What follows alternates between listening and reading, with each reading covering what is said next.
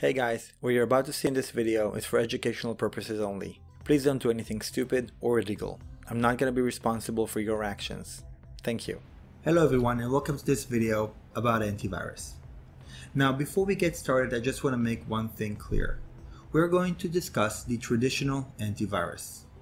And while we're not going to discuss the next-gen antivirus or an EDR, XDR, or any other type of endpoint security solution, it is important to mention that the core of the traditional antivirus is still something that can be found in current modern-day antivirus or next-gen antivirus softwares.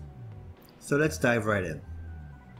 So first we're going to assume we have a hard drive and that we have certain files on that hard drive. Some might be malicious, some not, and we run a simple antivirus scan. This can be a quick scan or a full scan. We're not going to cover the differences right now, but let's just say that the antivirus is going to scan every file on that disk. For every file scanned, there's going to be a hash. And if you're not sure what hashes are, I do recommend you go back and check out my video, What is Hashing? Now once that hash is found, the antivirus will try to match that hash with its own database. The antivirus database is full of hashes of known malicious files. In fact, when we update the antivirus, most of the time we're not updating the software itself, the policy, or anything else. We're just adding more and more of these malicious hashes. So the first step is very simple. The antivirus will try to match the hash found with a hash in its database. If there is a match, then of course we'll get a detection. The antivirus might choose to delete the file or quarantine the file, which is really just encrypting it in a certain container on the disk to keep it from spreading or doing anything malicious. Another way to go about this, and again most traditional antiviruses do this as well, is to simply look inside the file. So again, we'll prompt a scan, and it's going to look inside the files. Now this is what the inside of an executable file looks like. We basically see three different columns here. The first one on the left is called the offset, which is really the location in memory of a specific line of code that needs to run in a certain time. The second and the third column are basically the same thing. It's the code that needs to run. In the second column we can find the hex representation of that code, and in the third column we can find the ASCII representation. Now the antivirus can look for a certain string in that code, and again the string can match what's already in the antivirus database. So much like we have a database of malicious hashes, we also have malicious strings. And again, once a match is found, we get a detection for the entire file. Let's see what that looks like in the demo. So for our example, I have Lockbit2, which is a ransomware that came out roughly 6 months ago. And the first thing I'm going to do is extract the hash. Let's use the SHA-1. And instead of searching in our own local antivirus database, we'll use VirusTotal as an online database for malicious hashes.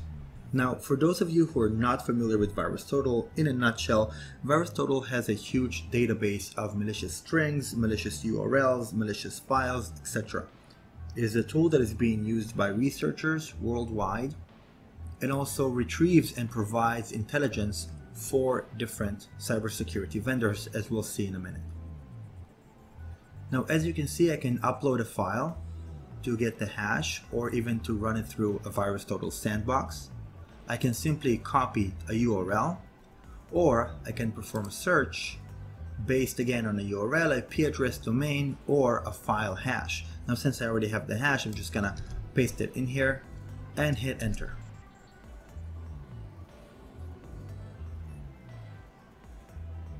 Now, VirusTotal did something very similar to what the antivirus will do locally. So the antivirus has a local database, it's usually the DAT file that has all of these malicious strings.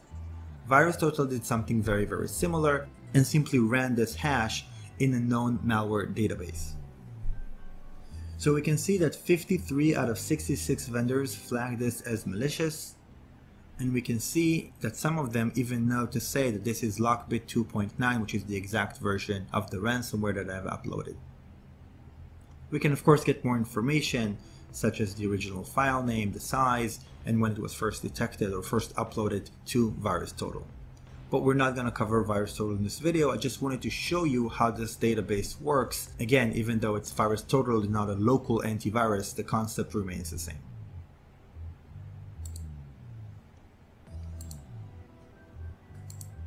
Now, I do have Windows Defender installed here since this is a Windows 10 machine, which means that I can use Defender Check. Defender Check is a great project on GitHub. I recommend you go and check it out.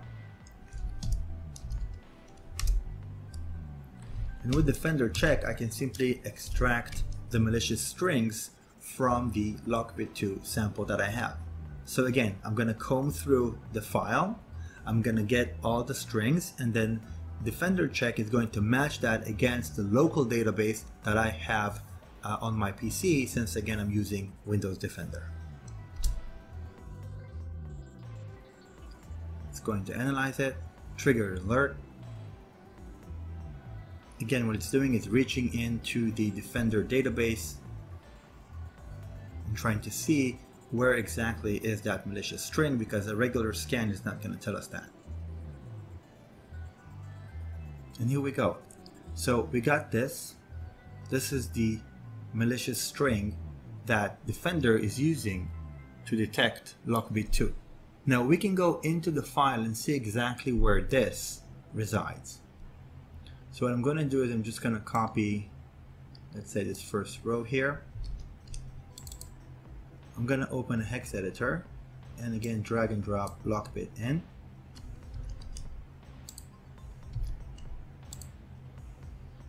And there it is.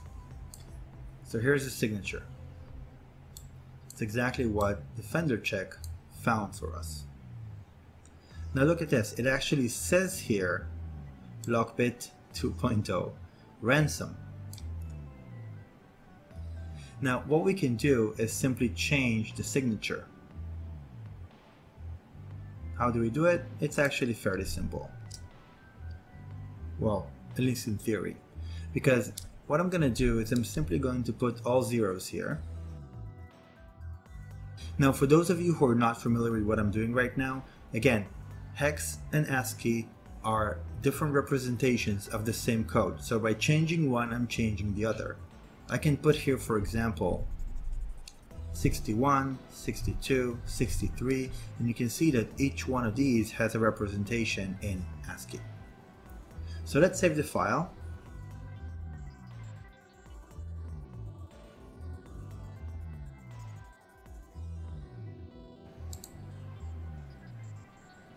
And I'm going to try to run Defender Check once again.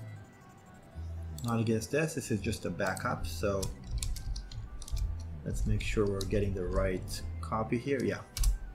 Let's run the check again. We got rid of the signature, right? There are definitely situations where there is more than just one signature to a file. And we'll see that in a minute.